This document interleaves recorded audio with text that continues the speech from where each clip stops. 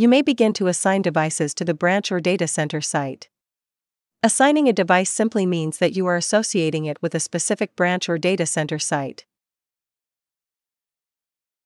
Select Workflows Prisma SD-WAN Setup Devices Claimed Devices.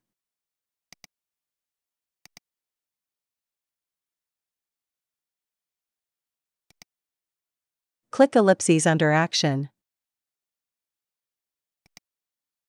Select Assign to a site to assign the device to a site.